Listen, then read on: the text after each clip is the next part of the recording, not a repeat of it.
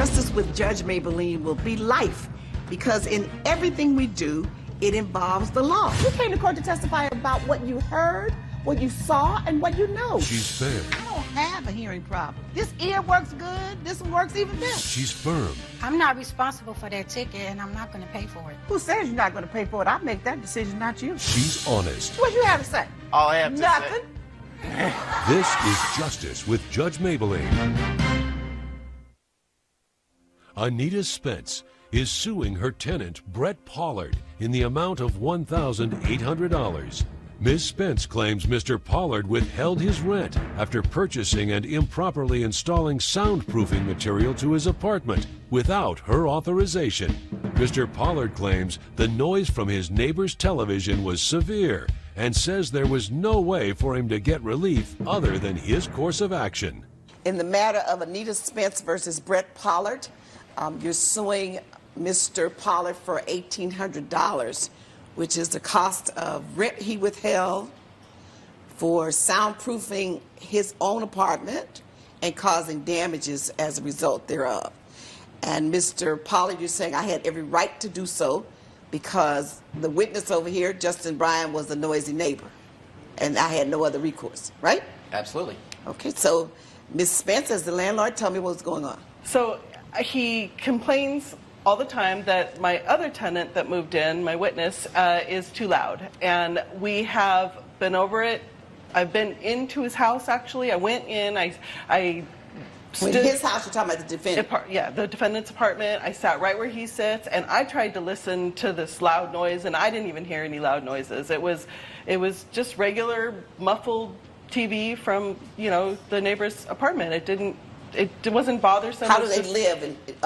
Above each other, below, side by side? Side by side. Side by side? Okay. And I couldn't hear the noise, and also the police have been called, and they've come out, and they said that it wasn't even that loud, it was below the decibel level. Okay. So there's been lots of, trying to get him to understand that it's not that loud. And have you also been to Mr. Bryan's apartment to see how he plays his music or watches television? Yeah, a little bit louder. He's a vet from... I'll let him tell me himself. Okay. Mr. Bryan, step forward, please. So since you seem to be the all of this, you may have a seat for a minute, Miss Spence. You're this man's neighbor. Yes, Your Honor. Okay, tell me what's going on between the two of you. Well, about the second or third day that I moved into my apartment, I was enjoying my new home. I was somewhat situated, watching a television show, and suddenly they're just bang, bang, bang, bang on my front door. And Mr. Pollard is there screaming at me to turn it down. So I'm just like, whoa, what is this? And yes, I did turn it down. Oh, hold on 1 second. But I will tell you, I do... Turn what down? My television. Okay, your television is a little loud?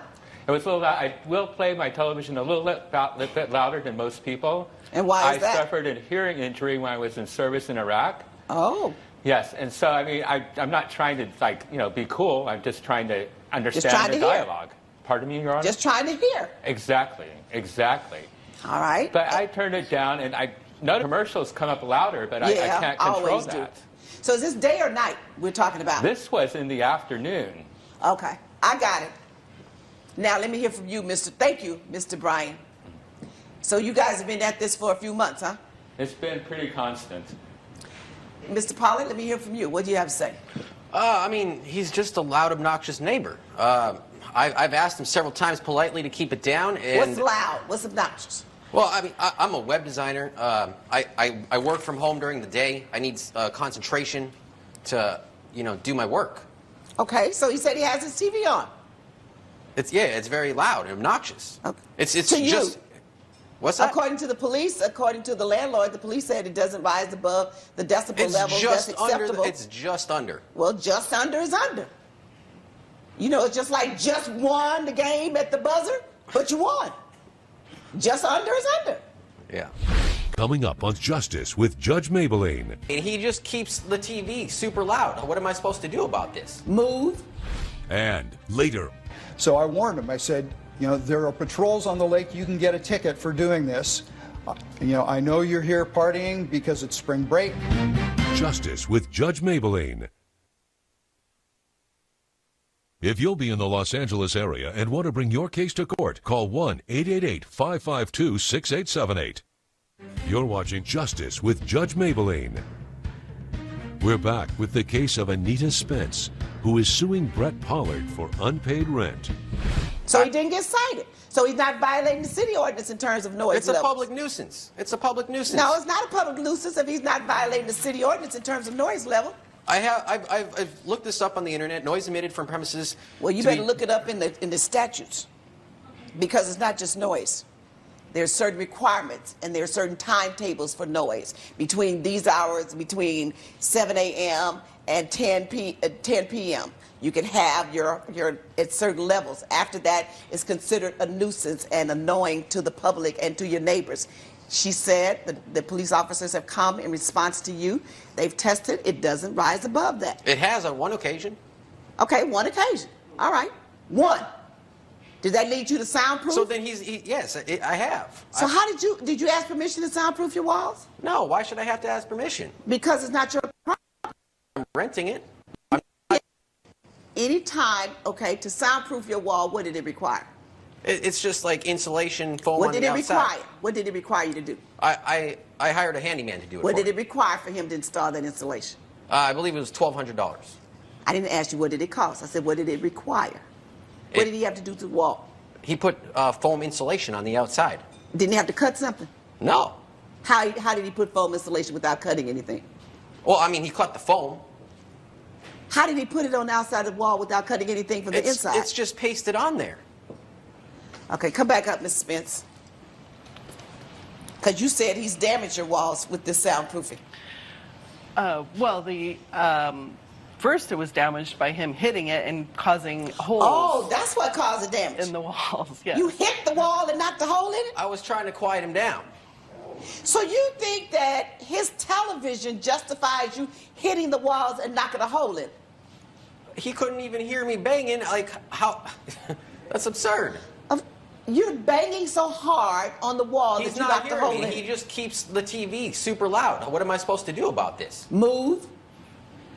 You do have that option. You can move.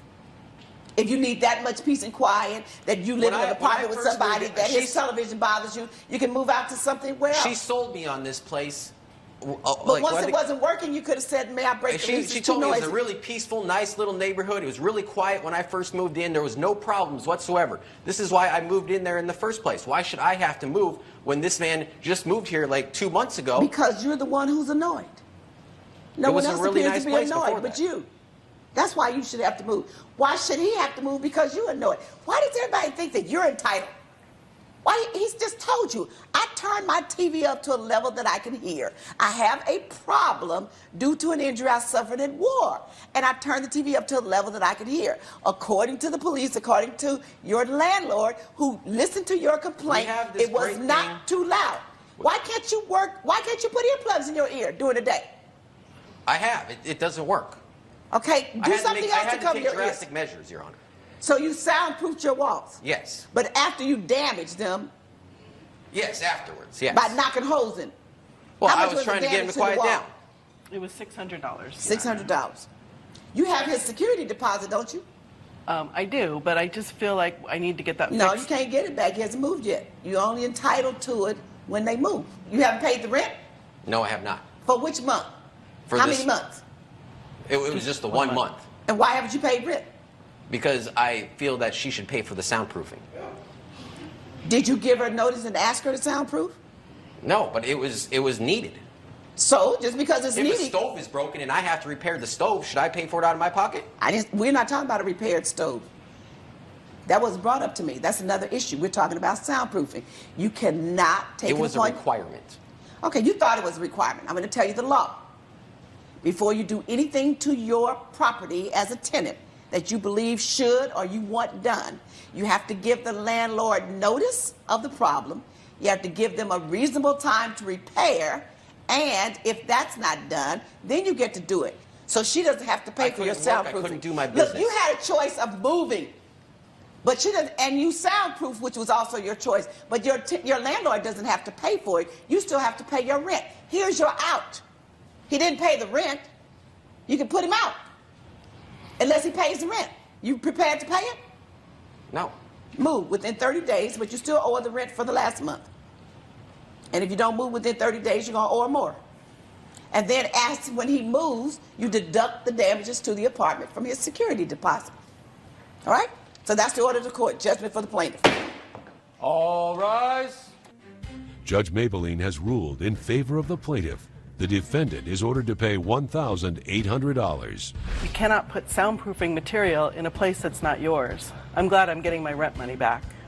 It's really frustrating you never took any of my complaints seriously. I guess I will be leaving the material up when I leave.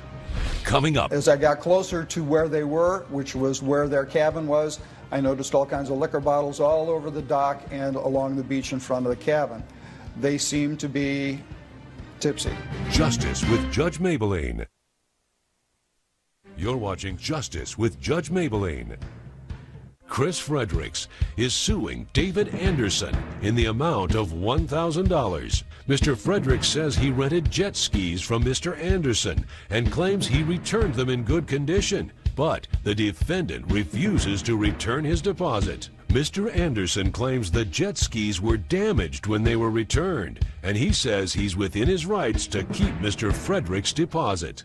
The matter of Chris Fredericks versus David Anderson, you're suing him for $1,000. You want your rental deposit fee back.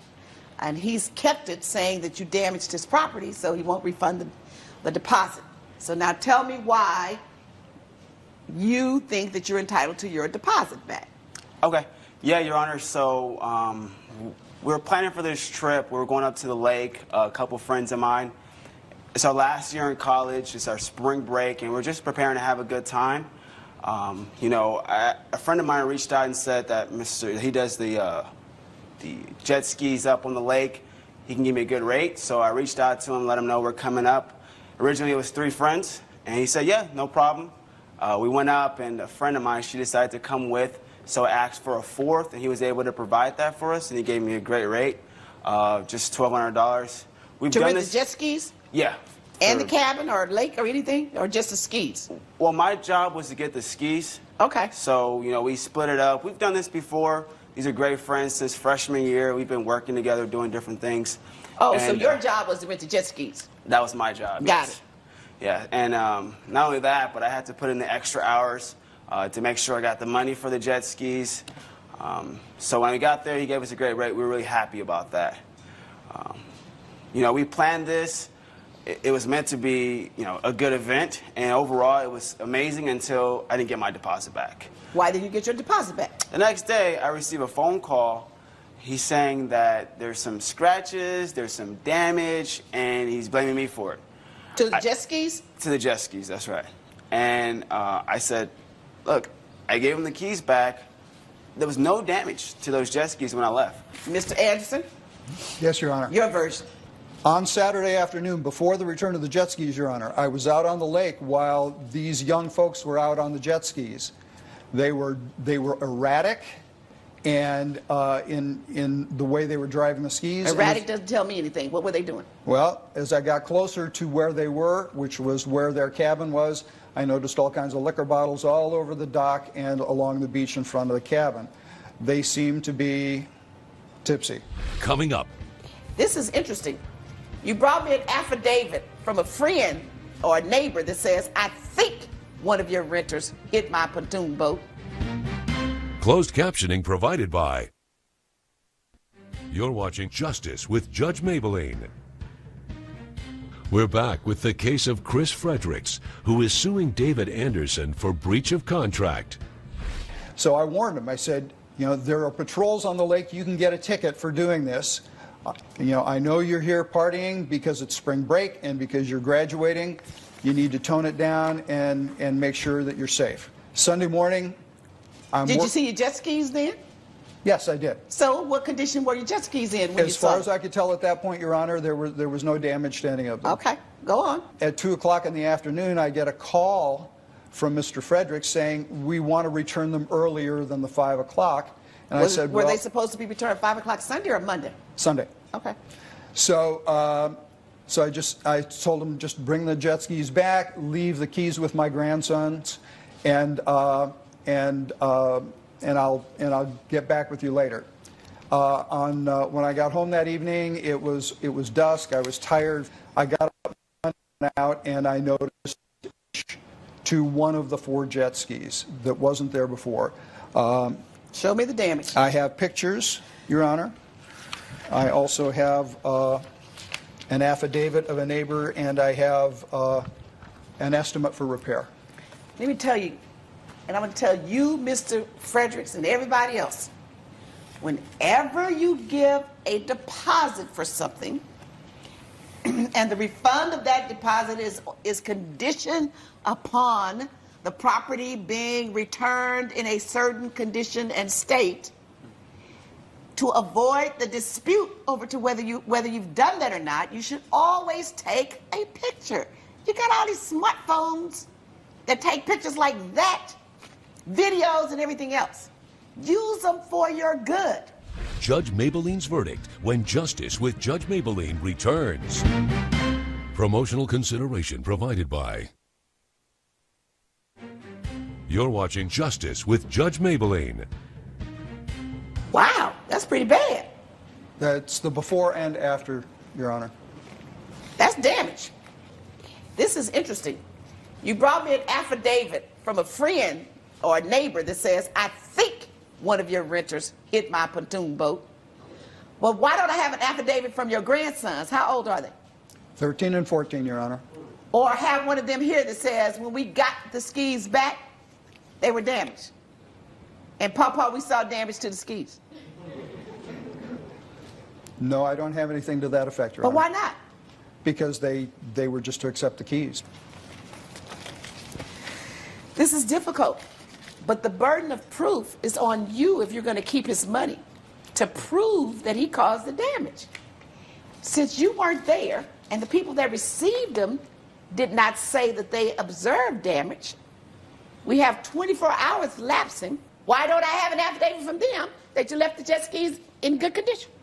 Your Honor, it's my responsibility to bring the jet skis back. Why don't I signed off have on that. affidavits from them saying you left them in good condition? I didn't ask them for one, Your Why Honor. not? You got a man won't give you back your deposit because he says you damaged the jet skis and you want to prove that you didn't? I didn't think to do that, Your Honor. All Oh I know my is that we God, didn't. what do you guys think about when you're in college? Okay, so this is what I'm going to do. There's a possibility that they were damaged by your grandson. There's a possibility they were damaged by them. So I'm going to ask you to refund him $500, and we're going to break it even. All right?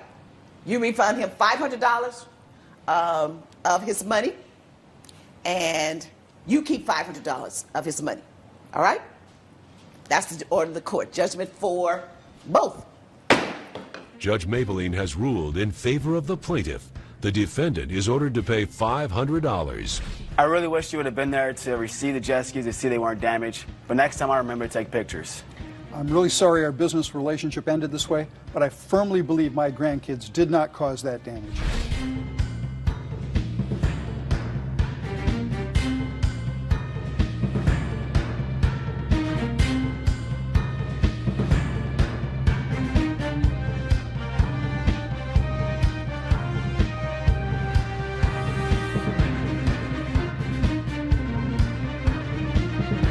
This has been a production. You're this man's neighbor. Yes, Your Honor. Okay, tell me what's going on between the two of you.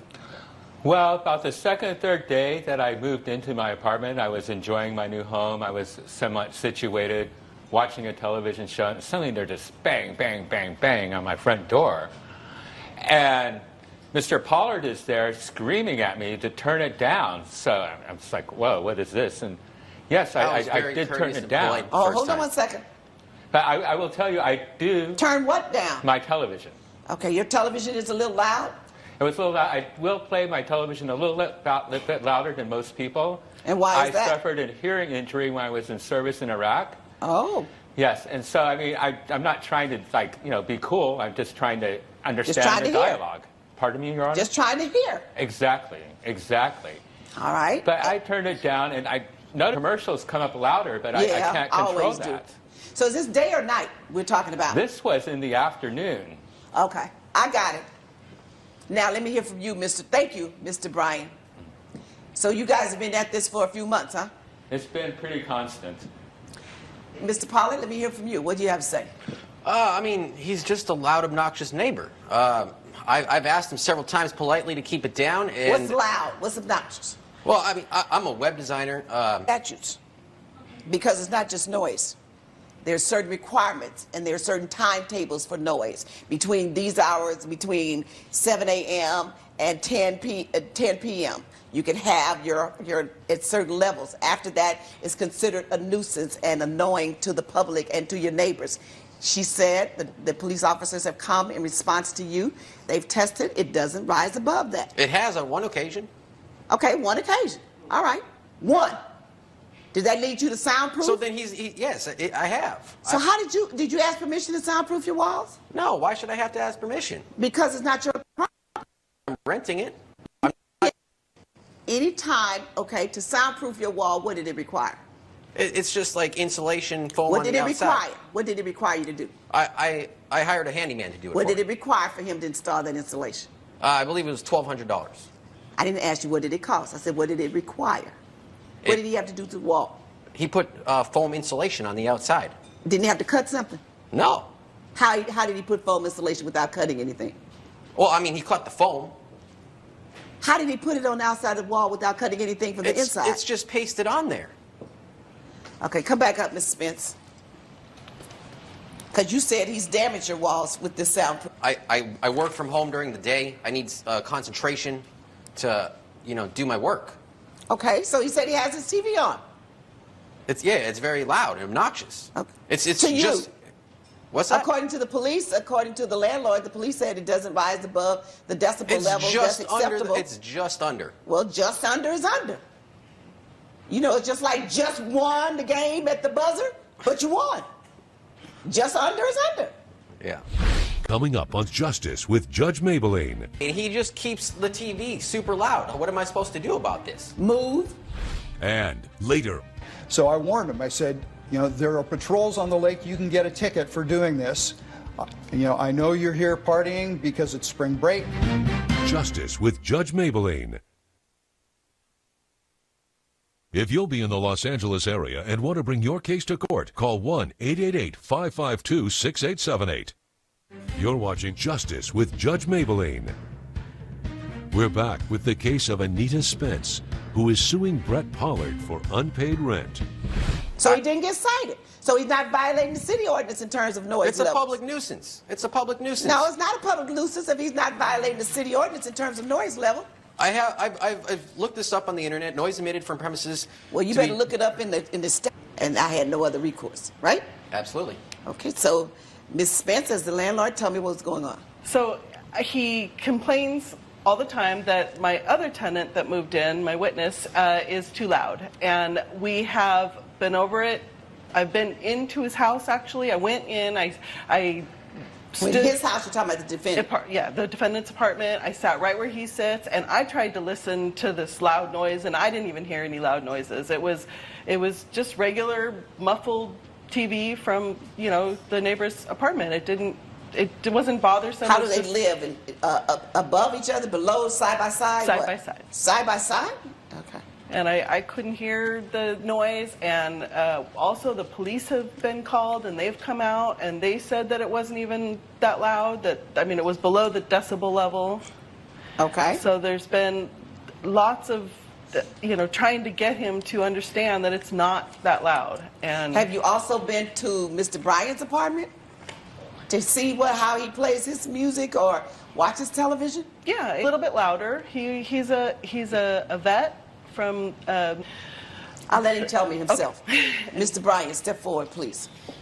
So since you seem to be the all of this, you may have a seat for a minute, Miss Spence. Justice with Judge Mablean will be life, because in everything we do, it involves the law. You came to court to testify about what you heard, what you saw, and what you know. She's fair. I don't have a hearing problem. This ear works good. This one works even better. She's firm. I'm not responsible for that ticket, and I'm not going to pay for it. Who says you're not going to pay for it? I make that decision, not you. She's honest. What you have to say? All I have to Nothing. This is Justice with Judge Mablean. Anita Spence is suing her tenant, Brett Pollard, in the amount of $1,800. Ms. Spence claims Mr. Pollard withheld his rent after purchasing and improperly installing soundproofing material to his apartment without her authorization.